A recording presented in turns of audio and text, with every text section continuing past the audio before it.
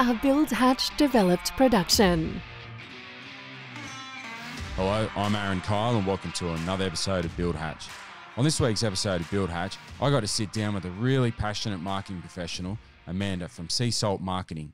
Amanda runs a digital marketing agency which has a huge presence in the building and construction industry as well as other industries, of course. As I said, Amanda is very passionate about what she does, and as you'll hear, Amanda was extremely generous and informative in sharing the nuts and bolts of marketing in our construction businesses. Amanda was full of knowledge and has a really deep connection with helping those that work in our industry to grow and invest into our brands. And what's even more important, Amanda and her team at Sea Salt, they love to be part of your team culture and DNA. And that's particularly important as we approach Christmas and New Year and we start to think about next year's aspirations. So this was a great one. Now let's get into it. Amanda from Sea Salt Marketing, welcome to Build Hatch. Thank you for having me, Aaron. That's okay. Now, your background's in marketing, so before we talk about your business and what you do, I always like to know where a guest grew up and what your childhood was like. So whereabouts did you grow up? So I'm from a little coastal town in Victoria called Point Lonsdale. My parents did the sea change when I was about 9 from Melbourne and then had a bit of a beach lifestyle for my childhood. Then I moved to Melbourne for uni and then I pretty much travelled around Australia for 5 or 6 years with my partner, living in all sorts of rural areas, Broome, Cairns, Hobart, and now we're in Sydney. Now, Point Lonsdale, that's a pretty cool surfing little town. Yes. I've been through there. So what was that like? Like, would have been a really nice place to grow up? Yeah, definitely. It's something that's kind of ingrained in me. Like I always now look for beach towns and I feel at home, you know, when there's a beach around. I think the lifestyle of having the beach at the end of the road and just fresh air and not that hustle and bustle of the city was such a nice place to grow up. Yeah, and a lot more outdoorsy, you know, so instead of shopping and partying on the weekend, you're going to the beach or going surfing or whatever. Beautiful place to grow up. Absolutely love it. I actually spent a fair bit of my childhood on the Mornington Peninsula, so there was always a bit of an East Coast versus West Coast thing happening, wasn't there? Definitely. It's like Grommet versus Grommet. It's like Easter time, Christmas time. They'd all used to come over and it'd be like, oh, the dark side's here, you know. So definitely a bit of a battle between the two sides. All right. So going through school, did you sort of set out to enter marketing or what were you sort of aspiring to be? I did like school. Like I was a bit of a nerd. Like I did study, get good marks. I did want to get into business, but I wanted to do something a little bit more creative. So we had this in year 10, we did work experience and I went off and did a week with my uncle at a sales agency in Melbourne, APN Outdoor at the time. And I did a week there and, you know, he took me to these lunches and we went and met clients and his boss had this like golf putting thing in the office and I just thought, this is awesome. This is what I want to be doing. So that's how I kind of decided to get into that sales and marketing space.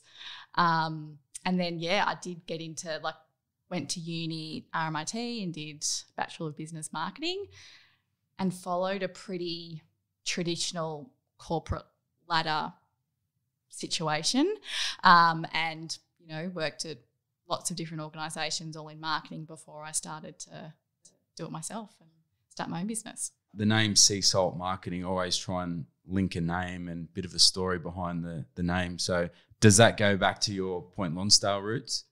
Yeah, it does. So I have always loved the beach and when I started the business, I was thinking of a whole lot of names as you do. Sea Salt was the first thing that came to mind. It was just a very, it just felt good. And then I literally came up with 100 other options. I, you know, brainstormed all these different territories, did the typical marketing setup of what does the brand mean? How can it connect to me? And I just kept coming back to, do you know what?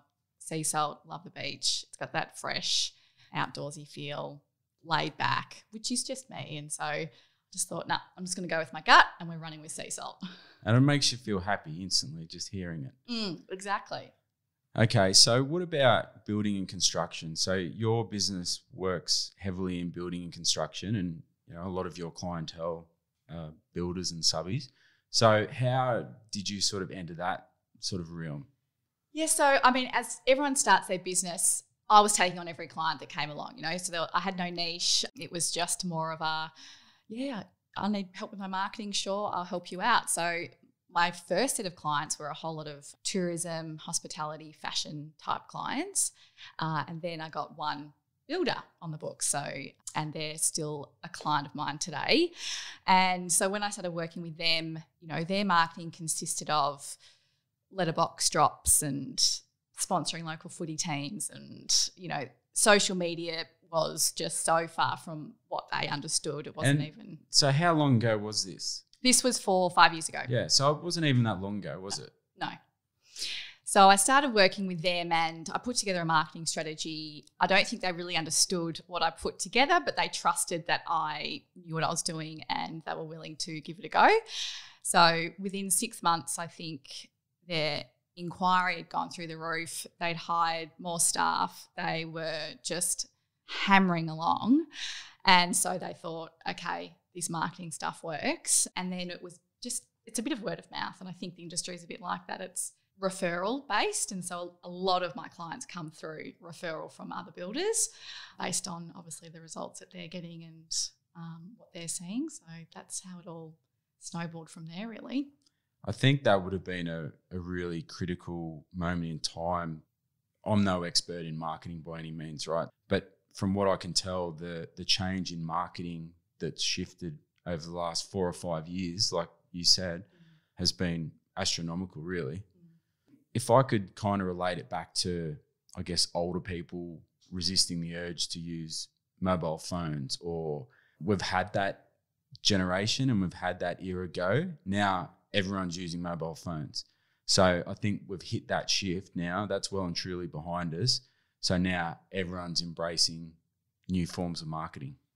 Absolutely. And I would say that probably 50% of my clients use social media themselves and 50% don't. Like their kids use it.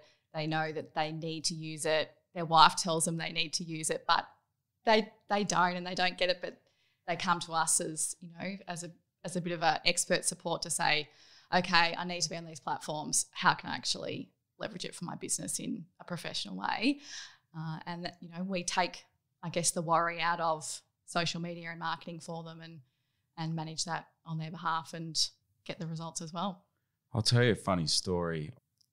When I had a subby working for me, he was a chippy and he resisted the urge to have a mobile phone. So the only way you could get him was on the landline. So if you didn't get him in the morning and something happened, like a job site changed or something had come up and we couldn't work on that site, it was extremely difficult. And you could only get him on the landline. That was it. So often I think, how did we ever cope with not having these new modern forms of communication and marketing? Yeah. Absolutely. It's opened up a whole new channel to be able to reach people in a really authentic way. And I feel like it's not as pushy as some traditional marketing channels. Like you do a TV ad or you put a print magazine ad in. It's all very salesy. We're the best builder in Melbourne. Choose us to build your home. Whereas, social media, you can start building a relationship with your clientele and they can get to know you as a person behind the brand. Who's the builder that's going to be building my home? This is probably the biggest amount of money they're ever going to spend in their life. They want to know who you are and if you're going to take care of their project. And social media is, I guess, given the building and construction industry an avenue to be able to do that outside of obviously referral and word of mouth.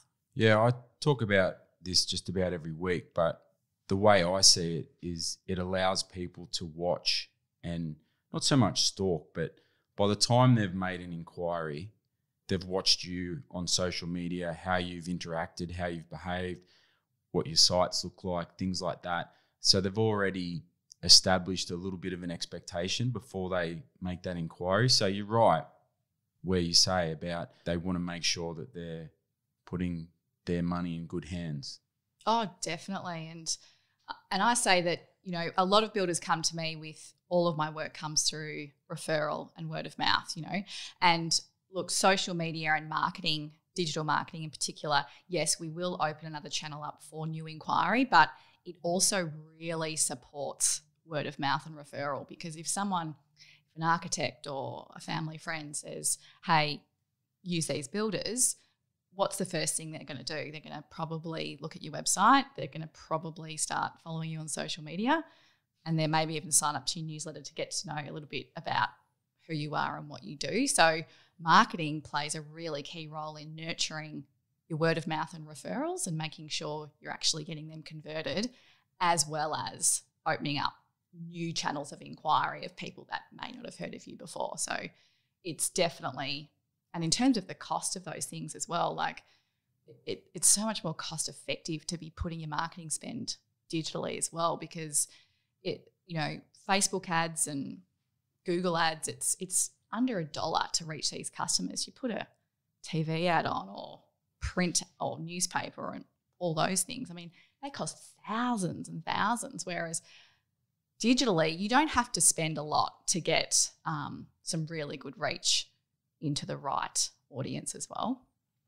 So if I'm a typical builder or a typical tradie and I'm interested in engaging your services and having Sea Salt look after my branding and marketing, what does a typical brief look like? Is there such thing as a typical brief, or how does it work? So if we get an inquiry, I have a marketing questionnaire that I get them to fill out, because it's really important for us to know every business is different. We don't have packages. It's all very tailored towards what that business needs. So we have a marketing questionnaire that we send out to them. So I really want to understand what their niche is. That's really important, like what they're experts in, and also what their business goals are, because at the end of the day, marketing should be supporting where you want to take the business.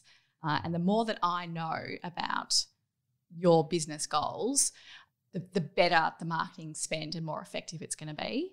And also your target market, because, I've got really high-end architectural builders that target, that really high-end wealthy type individual. And then we've got guys that do house and land packages. It's about volume, it's about family, So I need to know who this target market is. Tell me as much as you possibly can about them. Where do they live? What motivates them? Describe your ideal client, because all of those things then feed into the strategy to make sure that we're reaching the right people to get the right inquiry. I liked how you just said about you can have like a volume builder where they're chasing the connection and the family. And then you have that high-end architectural builder who's predominantly targeting that higher end of the market. So you're able to adapt and customize like marketing packages to suit everyone, down to the tradie who just wants to work by himself but wants to have a really cool Instagram page. Yeah, definitely. So the thing about digital is that all the channels are the same, but the inputs that you put into those channels are different. So everyone's got a different target audience. They're targeting different areas, and their business objectives are different. So we play with those inputs and we put them into our strategies online. So we make sure that that marketing dollar is reaching your exact target market. We're not wasting any of that money reaching such a broad audience, which is what happens with some traditional marketing channels, whereas online we can track and measure every single dollar that's being spent on marketing. And at the end of the day, it's, if you're a builder, you've got a lot to worry about. You've got clients, you've got trades, you've got your family, you're running a business on your own or with a business partner.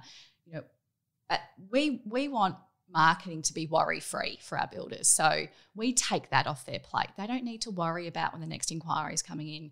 They don't need to worry about what's happening on social media and doing that Instagram post at the end of the day and rushing it. Let us take care of that for you. And so all you need to worry about is answering the phone and the emails when the inquiry is coming in the door and doing what you do best, which is, building homes. And just on that, do you have the option where the builder can say, well, look, I'll pay you to post every second day or once a day, whatever it might be on Instagram? Is that how it works? Like that? Yep. So we put together a list of activities that I think would benefit that business. So social media would always be a part of that. We would then make a recommendation around how many times a week they should be posting based on their competitors, based on their target market. And we put together a price for that. And we do everything. So all they need to do is supply us with the content, and we put together the post, we write the captions, we do the hashtags, we schedule them in at the best time of day for when the audience is online, and we manage that rollout so that they don't need to worry about it. So when is that? Like, when is the best time of the day to? Usually it's when people are coming home from work. So it's between kind of 5 and 7 o'clock. There seems to be a peak. And then again at about 9, 10 o'clock when people are going to bed. Usually that's what we see as a bit of a trend.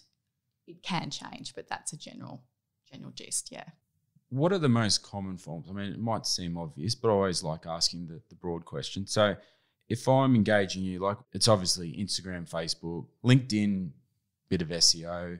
So it depends again on what their business objectives are, because LinkedIn is a B2B type platform. So if you're a commercial builder and you're targeting businesses, yes, LinkedIn is a great platform for you. If you're a residential builder, custom homes, multi-unit developments, look, Facebook and Instagram is the place that you need to be when you're going direct to client, and even architects as well. That's Instagram is for you. And it's all about who's using those platforms. So Facebook has in Australia 96% of people have a Facebook profile, whereas LinkedIn it's about 20%. Instagram, that's a big difference, isn't it? It is a big difference. So that's then huge. Instagram, off the top of my head, it's around 50-60%. And Facebook owns Instagram. Some people know that, some people don't. But so everything you do through Facebook, you can also amplify through Instagram. And Facebook knows everything that we do. It tracks everything you do online. So we can place ads in a very targeted way to reach the exact consumer that we want to reach. And we can do that in the one platform across both Facebook and Instagram. LinkedIn, their advertising platform is not as sophisticated. It's very, very expensive, and they just haven't. Why is it more expensive? Is it because it's not as a mature company? Yeah, I think it's because it doesn't have the same penetration that Facebook and Instagram does. So it doesn't reach as many people. The ad platform is also not as sophisticated. So you can't do as much in there. So it's a little bit more broader, and the cost per click is just so much higher. So it's, it's over $10 a click type thing, whereas Facebook and Instagram, some of our builders where cost per click's like 20 cents. So it's just a no-brainer for me. I always look for the best option for the client. So if it is more of a commercial builder, sure, let's look at Instagram and I can manage expectations around budget.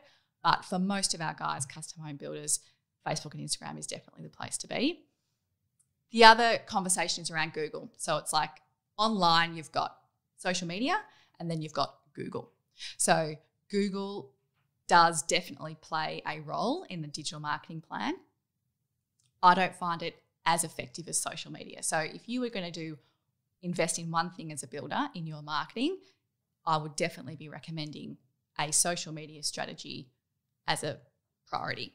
Second to that, also depending on the objectives, you could look at SEO, which is getting your website up on the Google searching, and also Google AdWords. Now, can you explain to people that are listening to this and they may not understand how it works, and I'll give my 2 cents worth, but the key difference with marketing platforms as opposed to, say, SEO is with Google or SEO, you're waiting on someone to do a search for your business in that area or something to do with that. Whereas with Facebook and Instagram, it's more directed. It's targeted at people that are already actively looking for a builder or a trade in their area. So you're not waiting for that person to search as such. You're actually directing traffic or that banner or that advertising to them directly where they can see it. Yep, that's right. That's exactly right. So you can do that through Google AdWords as well. The biggest difference between the two is that social media is so much more visual. And so for my builders who have all of these beautiful homes that we can showcase, It's just makes so much more sense to be putting them onto a visual advertising platform as opposed to Google, which is, it's text, it's written form, you're searching builders in Melbourne or custom home builders Brunswick or something like that.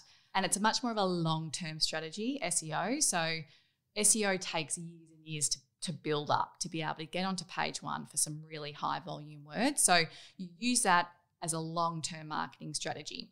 Whereas your social media, exactly what you said, it's like you can push a message out there straight away and it becomes, you can put your message in front of their search straight away. So it's a little bit more of a short-term strategy. And it's instant. Like if I'm on the tools or I'm a builder working on site and the sun's in the right spot or there's a rainbow or something and the site looks fantastic, bang, take a photo. I can then send it off to you guys at Sea Salt, and then you can add the content, put it up within half an hour, it's live and everyone can see it.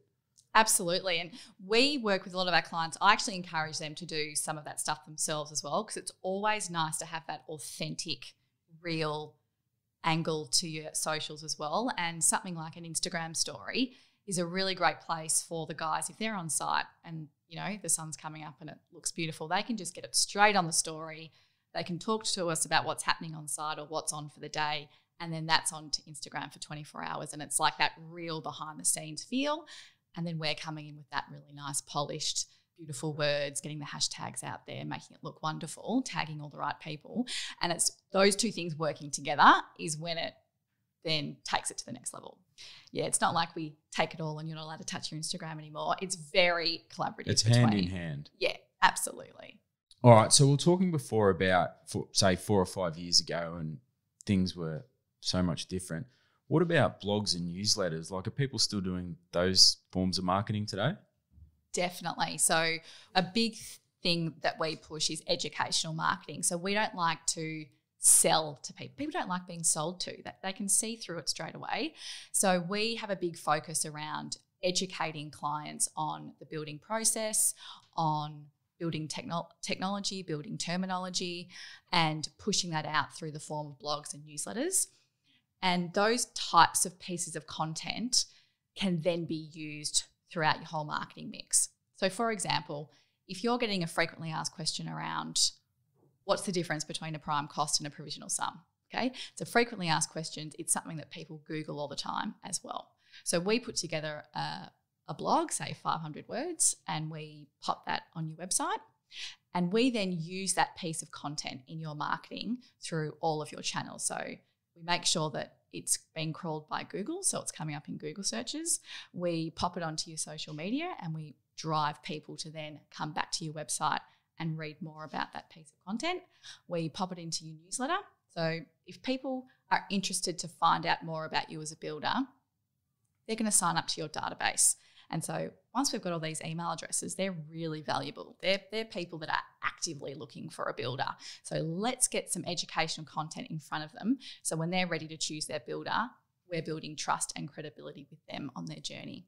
So we pop that blog into the newsletter along with, the sunset site shot that they've just taken, along with maybe a testimonial and a beautiful finished image of one of their latest homes. And we send that off in a newsletter. So having that touch point with them through social media, through the website, through Google, and then in their inbox as well, we're making sure that we're keeping top of mind for when they're ready to choose their builder. I think that's a really good idea. And I liked how you mentioned before about some building terms and being able to throw those technical terms, although they're not technical if you're in the industry, but if you're a client and you've never built before, they're pretty foreign terms. So you're able to, I guess, educate the end user as you go along. Definitely. And it also almost qualifies your users as well. Like you can use your blogs to push your message as well. So a lot of our builders are moving to a design and construct model and because they find it easier in terms of process, managing the process, efficiencies, client engagement, etc. So, we then do a blog plan around what are the benefits of design and construct, why choose your builder before your architect, all of those things that push our angle but in an educational way. So by the time the client comes to us, they're already ready to talk design and construct and they know what it is. before that, they may not have even known that builders could offer that service, and they might have thought that they would have to go to an architect or a drafty before they got to their builder. The thing I like about that, I actually find it quite clever and strategic, because you're almost influencing the client. It's part of marketing, not just through a social media post, but you're influencing the client from understanding the builder's business or the tradie's business, who they are, some key terms and critical information about all of the things that are going to come up in that transaction. So they're almost influenced into that relationship or that transaction. So it's very clever. Yeah. Oh, definitely. And I think that's one thing that we really focus on, because you can spend thousands of dollars online and get quantity over quality very easily. And a lot of marketing agencies can do that for you. But we really focus on getting the right people and the right inquiry to you. So having that educational content plan combined with your digital marketing strategy, social media strategy, they all work together to make sure that when that phone rings, it's an A1 client for you. It's not someone that's outside your area that wants to build a house and land package and you're an architectural builder. We don't do that. So I think having both the content strategy as well as that social media strategy to push it out there is really important to have the two together. So if I'm, say, a young guy that's starting out as a builder and I want to invest some money, like, what does a budget look like? Like, does it vary? You know, because in the old days, which we're only talking 4 or 5 years ago, like we've been mentioning, it was really the corporates that served the large masses. And that's why people had ads in the local paper or a banner on the footy fence or whatever it might be. So whereas now it's a lot more accessible. Definitely. So we work with all sorts of budgets, and it depends obviously on the size of the builder and how much they want to grow. But a typical budget, you could get a pretty decent marketing plan for about $1,500 a month, and then it goes up to $5-10 grand a month, depending if you want videos and all sorts of other things that go with it. But as a starting point, $1,500 will get you a long way. That would take your social media off your hands, a bit of lead generation, Facebook ads, and maybe a newsletter a month. So you could definitely, as a starting point, look at something like that. That's pretty reasonable, considering you only have to get 2 or 3 jobs a year as a decent builder to easily pay that or justify that fee. It's just part of doing business these days, really. Definitely. Like, you got to spend money to make money, but I think the return on investment from a marketing spend for a builder, it just makes so much sense. Like, you only need pretty much one job to come from your social media or your digital marketing to justify the spend for the whole year. So I think from a risk point of view, it's pretty low risk and it's really measurable. So, you know, I'm sure most of my builders ask where someone found them from when an inquiry comes through, and usually we'll find that they're on the database, they're following us on social media, and sometimes they actually say, oh, I saw an ad on social media, I thought I'd call you up. So there's some connection there. Definitely. Have you got a favourite story or a case study that you'd like to share that you're really proud of and how it worked? Yeah, so our very first builder that came on board, Rhoda Developments, when I met them, you know, it was just 2 mates. It was just the 2 of them. I think they had a bookkeeper at the time. They didn't really know too much about marketing. They were in the renovation space.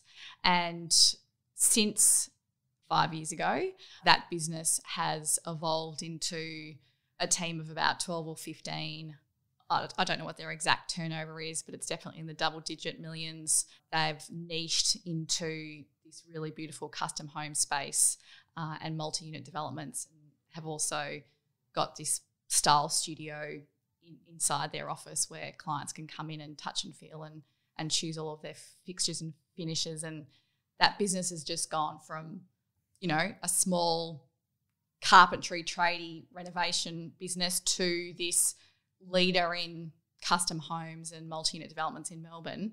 And being part of that journey with them is really rewarding. Like, it's such a success story, and it just shows that with continued investment in marketing and the value of investing in your brand and your message can really have a big effect on your business growth.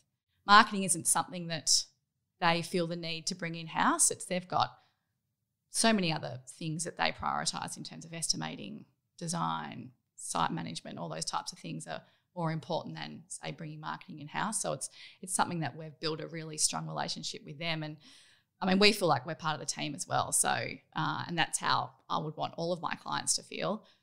We get invited to all their Christmas parties because, so it's building that relationship, I guess, and really being invested in the business's success and seeing it actually happen. It's really rewarding. Yeah, I love stories like that. And I think this comes down to the key form of marketing, in that you're able to capture marketing now, whereas in the old days you would put an ad out there, you wouldn't capture.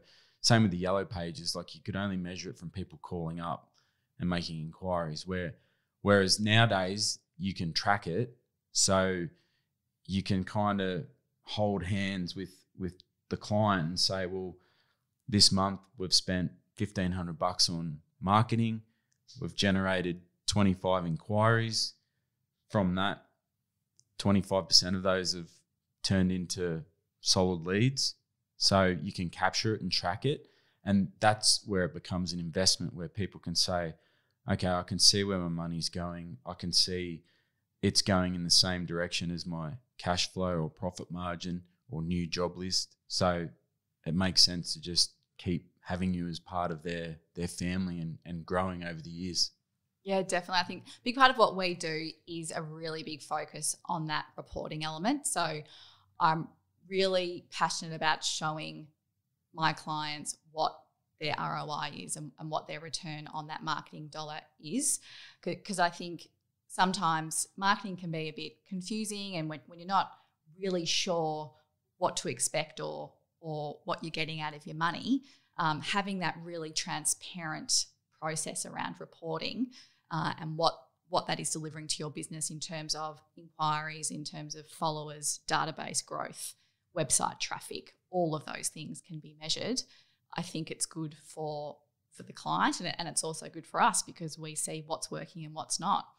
And if something's not working, I straight away say, this money isn't working. Let's either put it somewhere else or put it back into your pocket because it's not working in this channel, and we'll think of something else. Having that just honest, transparent approach, and like I would want someone to treat my business like that if they were taking my marketing dollar, so we make sure that we do that with our clients as well.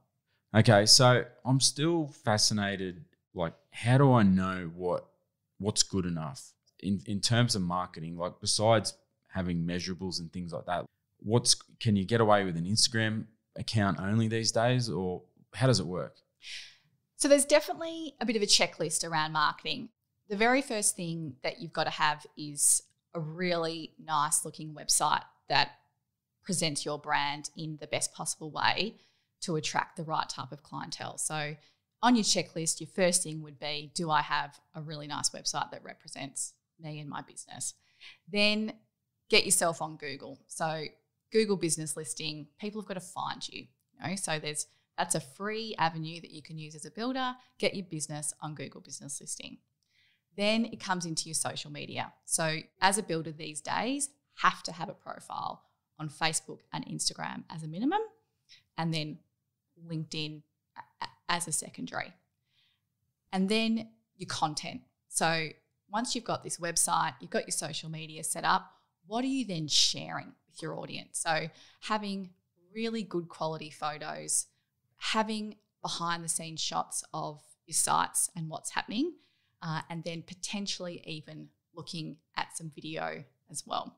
There's about 9 things that I look at in terms of what your key marketing checklist would be.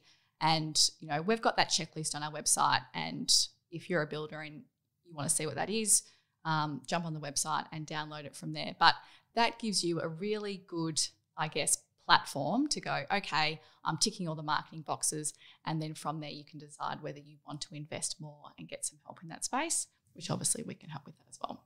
Now, straight up after hearing that list, I can already conclude, like, if you're a builder or a tradie, to have the time to be effective in those areas of marketing, I can see why you need to outsource it.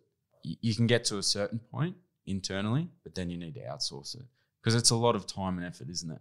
It is, and it just comes back to what do you value your time doing. So if you think that you've got enough time to put together all your social posts and post it out on Instagram and find out what all the hashtags are and get that out, and that's just one of the 9 things that we've just gone through, do it. If you think that your time is better spent updating clients, converting sales, talking to trades, going on site, then obviously that's something that can be easily outsourced and would benefit you, I think, in the long run in terms of where you're best to spend your time in your business. You have an office in Sydney and Melbourne, so if people listening to this want to reach out and have a look at your services and what you can provide them, what's the best way for them to go about it? Definitely jump on our website at seasaltmarketing.com.au or follow us on Instagram at seasaltmarketing.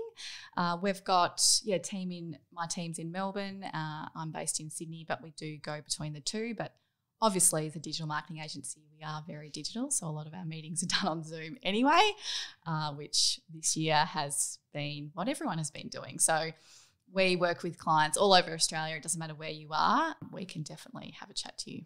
Okay, so I still have 2 questions for you, right? So, like, the obvious question is they seem to be driven by increasing followers because that's how Facebook has done that intentionally to, measure things by followers and likes. So how do they increase their following? What's the best way? Is there a secret? That's a really hard question because a few years ago, it was really easy to increase your following on Instagram. But these days, the algorithms change so often. They're making it harder and harder to get that organic reach. They want you to spend money with them. So you've got to have that organic posting where you're just posting to your feed. And you really do need to have that paid component as well, where you're paying Facebook and Instagram ad spend, and we're putting together some sort of campaign and pushing your message out to an audience that don't already know who you are. So having a paid strategy on social media will definitely help your following. Hashtags are another way to reach those audiences. The third way that we've found really effective is around collaboration. So some of our builders collaborate with other local businesses and they do things like a giveaway. So particularly with suppliers, this works really well. So we could give away a bar fridge valued at $500 or $1,500, and you've got a like, tag, share to enter the promotion. And so that's a way to get your following up. But it comes back to what your objectives are. So that is I want to tick the ego box and get thousands of followers on my Instagram. If that's what you want to be doing, yes, we can do strategies around that. If you want to target the right people and get leads and get people that want to build with you, I think that watching your followers closely and wanting them to go up really shouldn't be where your priorities are. That shouldn't be a strategy. The strategy should be having an engaged audience. And leads onto your database. So a lot of what we do is around lead generation. So building up that database of people that are in that building journey and then nurturing those leads through a marketing strategy.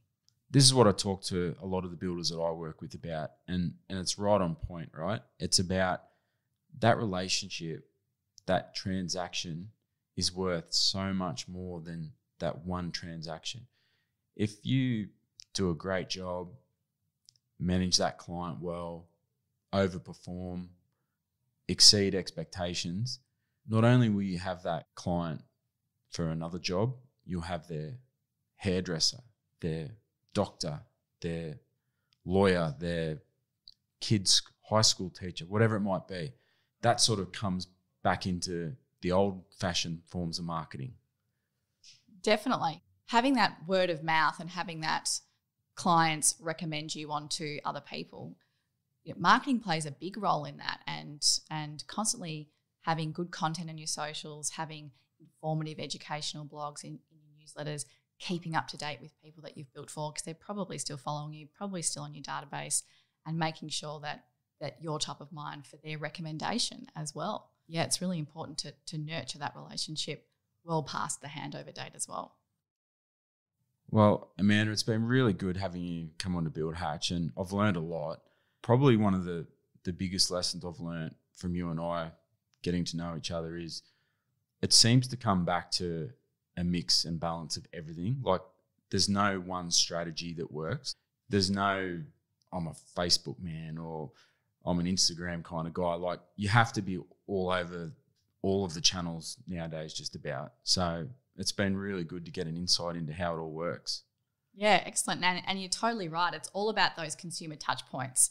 And just think about your own usage of social media and where you find information. You know, you're on the news feed, you Google, you've got hundreds of emails a day coming into your inbox. And as a builder, we can leverage all of those different channels to get your message out there. All right, Amanda. Well, thanks again for coming on to Build Hatch. It's been really nice to sit down and talk to you. So really appreciate your time. Thanks for having me, Aaron.